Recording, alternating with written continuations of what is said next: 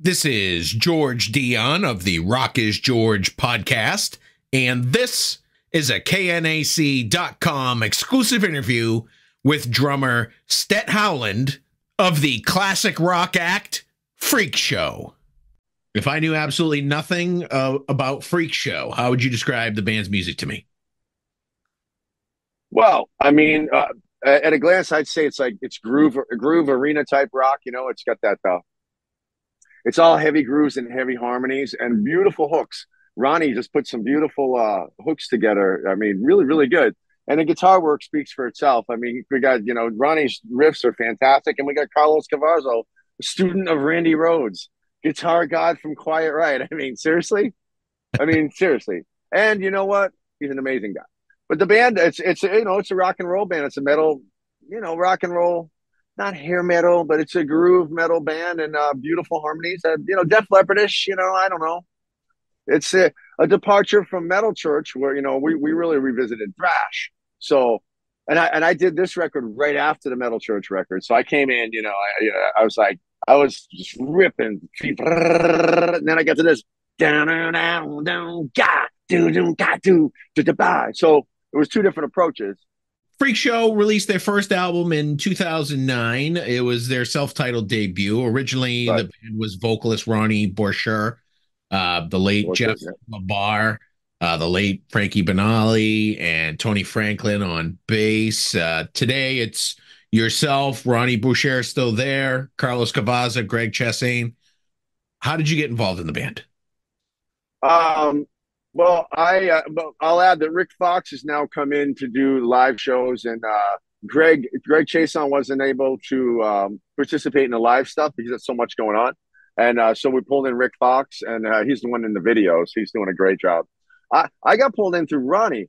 Ronnie's been my friend for many years, and we recorded together in the past. I played on his Amsterdam record some years ago, and we always threatened to do stuff. And at the end of the day, he would go, because Frankie was right there and a legend. He would, Frankie ended up doing the stuff, but this time around, Ronnie's like, man, this is it. It's our time. We're going to do a record. I'm like, damn right.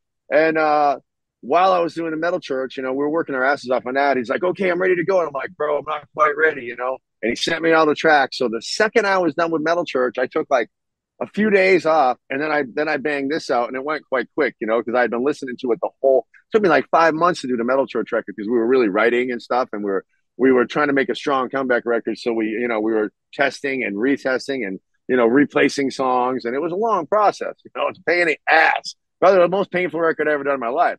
And then during that time, I was listening to the Ronnie stuff, and it was just getting in my soul and everything. So by the time I came to tracking, I was in physically such great playing shape that I was, I wouldn't, everything I played was a keeper. It was just a question if you like what I played, apples and oranges. And I banged them out, the record, all the songs in like 3 takes. I did 2 or 3 songs a day. And I did the whole record in a week, week or 10 days, and it came out beautiful. The grooves are nice and nice and big. And, somewhat inspired by where Frankie led it in the old days because he's just a groove monster, And of course, Tony Franklin's a good friend of mine, So the FREAKSHOW family's always been bros, I love Jeff LaBar. Frankie Banali was a bro. I just adored him, we were always really close. And so yeah, it's just a big love fest, really, and we did the record, and this Eonian Records is just really great. They've done everything that they're supposed to do.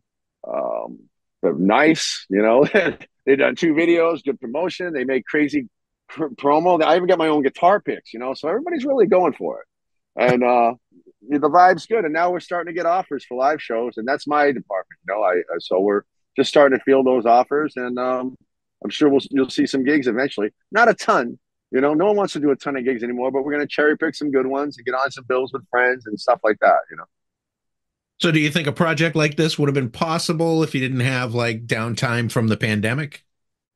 Yes, this project actually slipped in right after the pandemic when I was back to hard working my ass off. So it's like, yeah, it was going to happen. I make things happen, man. I don't mean to sound almost like a pompous ass or anything, but it's like when people present opportunities to me or a good idea, I'm good at putting a plan together and physically make it into something that'll work. You know what I mean? And this was easy. Ronnie, all I did was have to do my part. Ronnie spearheaded everything, did an amazing job. He got amazing video people. They did a great job. The studio he recorded stuff in was great. I record all my records at my studio here in Florida. You know, it's just a little pipeline. It was really good. You know, I'm excited to do another one. We're having a lot of success with this. I mean, it's really going good. You know, I'm getting a lot of interest, and I like it. You know, it's like that means a lot too. I like the people. I like it. Well, I feel like So, there's a lot of effort put behind it. I mean, Eonian Records put this out. They got some great packages. You got a couple different amazing. vinyls. You got the CD. You got T-shirts. It looks like there's a lot of effort behind the project. Yeah, totally professional. That's what I mean. Totally professional, great distribution. I mean, we got, you know, the publicist is amazing. It's same as Blackie. It's a, you know, same guy, Michael. He's a great guy. So, you know, we're blessed. You know, I am I'm booking man. I booked Metal Church. You know, every show that Metal Church just did, I booked. You know, everyone went across my desk, and we you know, all the details. And I booked John Beauvoir. You familiar with John? Oh yeah. John is a dear friend, and I'm his drummer. We got a couple festivals happening, and we got that happening. And the freak show stuff is just starting to get interest, and so we're going to finish the first few offers, and that'll set the bar for what we can and can't do. And then I have my band here in Florida, 10,000 views. We're reactivated, and you know we've been around about 12, you know, over a decade now, and we got a great following here in Florida, and we play my bar a bit, and it's just great. It's like it's it's cool, man. You know, so life is okay. You know, and I have some cool projects coming up. You know, a bunch of stuff. Everybody wants me to do everything now. The new album by Freak Show is So It Shall Be. It came out on October 27th. It's getting great response. I think one of the strongest things on it, you guys' multi-part harmonies, freaking love that. And like you said earlier, the hooks and whatnot. I mean, obviously Right. that's kind of the sound you were looking to go for, right? Yeah. I mean, totally. When I recorded it, it was just there wasn't vocals yet, so I had to imagine, you know, what the vocals were going to do. And sometimes the vocals are handy for me, syncopation wise. I'll take from the phrasing, and it affects my drumming and stuff. But yeah, in this case, I just had the grooves, but they were such amazing grooves. Ronnie killed it, man. I mean, what I got delivered to work with was really good. Your latest single out right now is called It Hurts Me, and it was written Right. specifically in honor of Jeff LaBar, but I feel like the whole album is sort of a love letter to Jeff and Frankie. Of course it is. Yeah. I mean, um, absolutely. You know, the ironic thing about this is the day I got the call from Ronnie to do this with Jeff, he called me that morning. He's going, "Hey man, you know, that's it. You want to do a record with me and Jeff LaBar?" And I'm like, "Absolutely, dude." That afternoon is the day we got the news he died. It was just the most ironic, weird thing that happened. And yeah, it was just crazy. So yeah, it's bittersweet. And I knew Jeff a bit. You know, we when he played with Eric Brittingham's band, they had a band and they played with Wasp a few times. You know, I'm a good friends with Eric. I'm in a band with Eric and Reb Beach and George Lynch and Pete from Brett Michaels' band. You know, Pete Evick. We have a benefit band we do once in a while. You know, so it's kind of fun. Got a list of covers, no rehearsal, go in, count them off, and go. Not so bad, really. That's rock and roll. That's rock and roll, baby. So when can we expect to see the first live performance of Freak Show? I'm gonna think in the spring or summer. You know, like I say, we're just now starting to get interest in offers, and the interest has been happening for a while, but now the offers are just starting to materialize, and it's gonna be good. You know, I just think we should be smart, and you know, with a band like this, I don't want to go all by ourselves to a House of Blue and see how many people we can't draw. I want to be on a bill with Quiet Riot, Vixen, and Warrant. You know what I mean? Or a Slaughter and Autograph and whatever. You know, I don't. I want to keep it safe. You know, that's what we're gonna do. There's soft ticket shows. You know, fairs, festivals, you know, stuff like that, events. And I'm sure we'll get some private, you know, stuff. That's the cool thing. It's really makes the real bucks. You know, it's like, oh, private function. Ooh, a lot of people are making big money with that stuff. You know. Yeah, The guys from Skinner, the guys from Skinner go do like private performances, just like Johnny Van Zandt by himself goes like 50 grand to sing 3 songs at a party and stuff like that. You know, we're not that extravagant, but it's cool. Those guys are great, man. Skinner's still going strong. Bless their hearts after losing, you know, everybody. most of the people. Yeah. Yeah. It's Ricky Medlock and Johnny Van Zandt are running the show now. And it's they're great. They're great, good friends. And I stay in touch. I talk to Rick once in a while. He's one of my favorite guys I ever played with. You mentioned earlier the Metal Church tour was canceled. Kurt needs some work done on his back. I mean, I know up here in the East Coast, you were going to be introducing one of our local bands up here, All Sinners, and I was kind of Oh man, for them, man. But I know you played with them before. oh, those guys are my bros. I mean, you know, all of them. Roger, the drummer, and his uncle Bobby Chenard and I were best friends. I've known Roger since he was a little kid. You know, Bruce Morrison, the bass player, his brother Wayne Morrison was my business partner and best friend for years and years and years until he passed a couple of years ago, which I'm still in denial of. He's just on vacation. You know, it's like, man, when you lose your close people, it's just so brutal on you. But yeah, All Sinners is an amazing band and great guys, and I felt terrible. We had all great shows booked, man. We had nothing but great shows booked. It was a shame, and we had a Canadian run, and that was for big money, and I guess the ticket sales were outstanding, so of course they were. You know, of course they were. The thing canceled, so. Well, you guys put out a great album, and there's definitely interest in it. Yeah, yeah, it was great. It was great, and the band, this version of the band was really good. Mark Lopes came in and just destroyed the place. He was amazing. Yeah, well, amazing human being too, man. I mean, of course, he was my friend from New Bedford. You know, he's one of us, and he came in and did everything. He was everything we could have dreamed of and more. And yeah, it's unfortunate, man. We just had an amazing run, and but I was there, you know. When we were traveling, I was, I don't want to blow my own horn, but I was the one hanging back with Kurt and making sure he was okay. And if he couldn't get his luggage up some stairs, I'd grab it for him. And, I would look out for him. He's my bro, and he's the founding member and the meat and potatoes of the band. And it had been suggested, well, why don't you guys just get him a replacement? And it's like, we had one rehearsal without Kurt. And I just got to say, to me, it just didn't feel like Metal Church, you know? It's like, of course I want to play, but, and I'm not saying that, I've seen versions of Metal Church without Kurt that were really good. But I'm just like, for me, it wasn't an option. It just wasn't. We needed him we were all beat up. We just toured all year. It's like, let this guy get fixed, and it might take him a minute because I'm not sure he wants to jump into surgery. I think he was thinking he's going to try other things. And, from what I think I know about the whole thing, it's like he's going to try a bunch of shit, then he's going to go into surgery. You know what I mean? So it's going to take the year.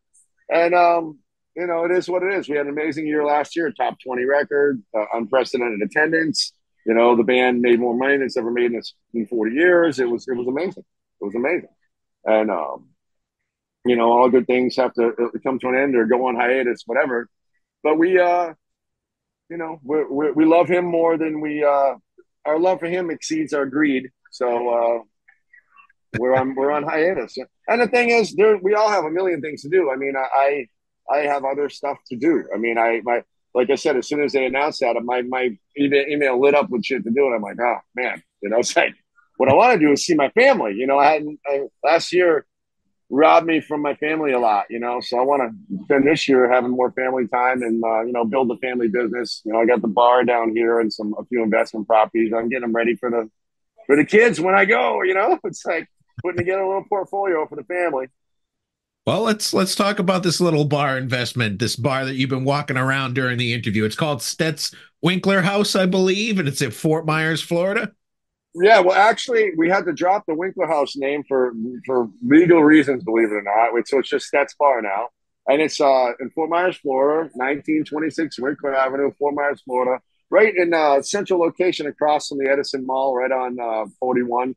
And it's a great place. There's a pub part, and then there's the showroom part.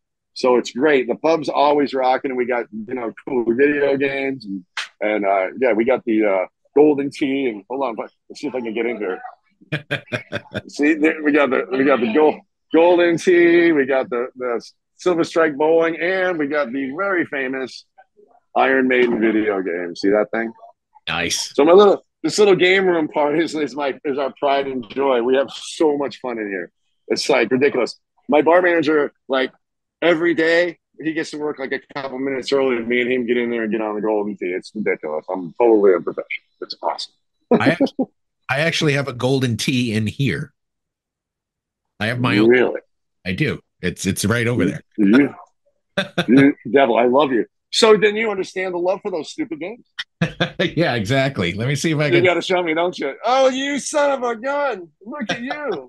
Whoa! And you got the arcade stand-up. I got the modern one it's great. It's great, but you got the classic. Oh, so I don't have to sell you. So I'm only one of 3 golden tees in my whole area here. You know, the closest ones are like 5-6 miles each way. So I got the golden tee folks here, and we're starting to have tournaments, and it's just ridiculous.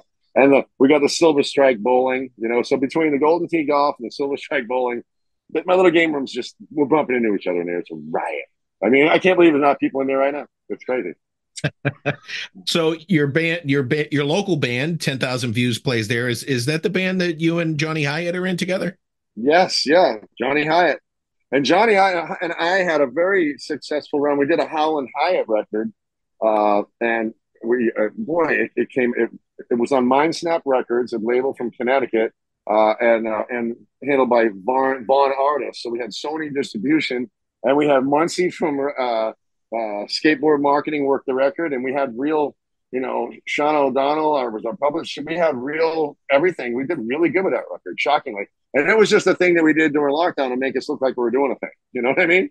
It was a collection of songs we'd recorded over the years, and we declared it a record, and actually was pretty good, you know? And so we're going to do another one. Johnny's one of the most talented individuals on the planet. Amazing guitar player, amazing singer, and you couldn't ask for a better friend. Johnny Hyatt. The album was good. I heard it. Oh, thank you. Thank you. It was surprisingly good because, you know, there wasn't much of a build up to it. It came across my desk and I'm like, well, I'm going to listen to it because it's STET, and it was freaking phenomenal. Thank you. Thank you. Yeah, there's a couple of really good songs on there, man. You know, like, oh God, Wrapped in Chains was that video did really, really good. What a great song. Yeah, we had Livio. I mean, Livio's like a star in that New England era. He's a monster. He's one of the best singers ever. And yeah, we had great people on it. You know, Jerome, bass player, was just amazing. This black dude from Vegas, he punked it down, just amazing. Michael T. Ross, my bro from Lita. Yeah, it was great. It was a great record, and we had a bunch of tour offers, and we were going to go do stuff. I don't remember what happened, but something interrupted us. And that was kind of a big band. It was kind of expensive. It was like 6 or 7 of us. And I'm like, oh man, on flights and hotels, we're not gonna make that much money. Good to know that there's new music on the way. The last time I spoke with you, you mentioned you might be working with Tommy Bolin from DORO on something. Oh, we already did that record. Yeah. Oh my God, dude, that record came out sick. It's so good. Oh my God. I can't believe Tommy's going to go, why aren't you talking about this? Yeah, I should be talking about that. Yeah, the Tommy Bolin record, it's the NYC, you know. It was me, Steve Unger, and him. We killed it. The rhythm sections is badass. The drumming's good. It might be one of my best records, I swear. And Tommy's amazing. He blew me away. The riffs kill, and I'm excited about it. And we got like 3 songs in a movie, I guess. I gotta circle back on that. He's driving me nuts to record like one more song right now, and I'm like, we don't really need it, but I'm gonna do it just to keep him happy, you know. Yeah. So the Tommy Bolin thing's great. Gosh, I gotta remember to talk about that. Are you working on anything else? Yeah, I mean, I got a few things up my sleeve. I'm talking to my buddy. My buddy Doug is a promoter from Australia, and we have a little something going on. We're going to be doing with Dave Ellison, my old buddy. You know, we got a little project that we're just kind of starting to verbally assemble now. We're like, yeah, sounds great, you know, type of thing. And yeah, I mean, I got so many maybes. I'm just not sure exactly what's gonna click. And you know, and sometimes people go, hey man, you available to do this? And then if I don't, you know, while you're thinking, Mike Portnoy gets the same call and jumps in there. You know, it's like, whoops. You know, it's just how life works. That guy, you know, I didn't want to love him. You know, years ago, I didn't want to love him, and then when I met that guy, I was like, oh God, he's awesome. What a great guy. I mean, he was too good to be a good guy too, but he really is amazing, dude. I was like, God damn it. I don't have any drummer enemies. I'm sorry. I get along with every single one. You know, I don't have any of that stuff. Well, that's important. Yeah, no more drum wars except for the Peace Brothers. Yeah, right. Yeah, I work with Vinny on occasion at fantasy camp as a rock star counselor. It's an amazing gig, and he's great to work with. You get any really bad students in there that you just can't teach? No, no, we you know what? And I've had the beginner classes, and I got to say, no, we find a way to make everybody participate to the best of their abilities, and that sounds corny, but it's true. We do. We figure it out. I I became best buddies with John Moyer from Disturbed at Fantasy Camp. We really teamed up and helped each other out with our campers. You know, he just somehow that guy and me just clicked, and then we had beginner bands and stuff, and we had the best time with them. It was great, man. They're beautiful. I'm still friends with all of them. All my campers, I'm at least Facebook friends with, and I at least interact with a little bit. You know, I'm a horrible friend. I don't stay in touch with people. I wish I did. Did anybody graduate to the beer bottle and saran wrap? No, no. It's so funny. No one's done either of those, man. And every once in a while, I check beer bottle. I Google beer bottle drum solo, and I'm the only one that ever comes up. You know, I can't believe someone didn't to take it further. But yeah, I've had a lot of luck with that. It's fun. I'm a lot better at it than I used to be. I can flip those things around. I don't barely drop them. I never break them anymore. Knock on wood. Hold on. It's an ice machine, but it could be wood. Yeah, the beer bottle thing's a trip. Stet, it sounds like you got a lot going on, and I'm glad that you could take a moment to speak with KNAC.com to talk about Freakshow's latest album, So It Shall Be, out now on Eonian Records. I got to tell you, man, it's so great I've been doing a ton of interviews lately, because all the stuff that's going on, and I was looking at, KNAC, that's so cool. And then I looked even closer and I saw your name. I was like, shut up. That's my bro, man. I was really looking forward to this all day, man. It's nice to see your face again and talk to you. And now that I know you're there, I'll let you know when I come down to Wareham, we'll get together. I tell your story a lot. I mean, I've actually told our story in a recent interview a couple times because people talk about the Rhode Island fire. And I was like, well, and I tell, it's like my dear friend, his written account of that was so moving that it turned him into a journalist, And then it was that moved me, man. When I read that piece you wrote about that, it was amazing. It was great. It was a horrible thing, but the way you put it together was unbelievable, and it was tragic, And we all lost somebody in there. We all knew somebody that didn't make it out of there. It was terrible. Thank God it's past, and I you can live a little bit with that, and it's part of my journey, right? It totally is, man. It totally is. I feel so bad. I see that video once in a while, and I see my friend Ty, the guitar player from Great White, go stage right, and it's like, no, brother, stage left.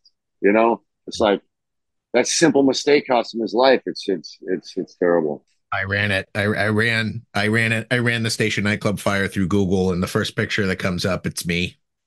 I'm trying to pull the door, and I'm like, I can't run this name. I can't run that through Google anymore. All right. Oh wow.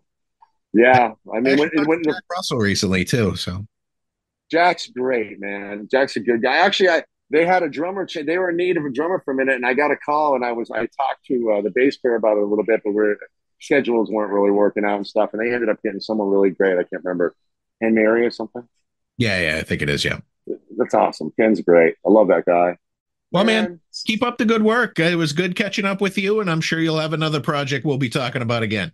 Oh yeah, I'm busy as bee over here.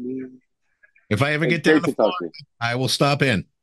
Please do, brother. First handful of drinks are on me, sir. All right, and you got to play me in Golden Tee. I will play you and go. I just started playing again. I hadn't played in years. We just got the machine in a few days ago, and I got the high score. I was like, oh no, because I own the bar. I don't want to have high scores in any of the games. It's like, yeah, of course he has, because he owns the place. But I accidentally got high score in the Golden Tee, so I gotta go get my ass kicked or something. But I'm sure you get me. You got one at your house, you devil. That's amazing. All right, man. I'll catch up with you All later. right, George. All right, my brother. Take All care. right.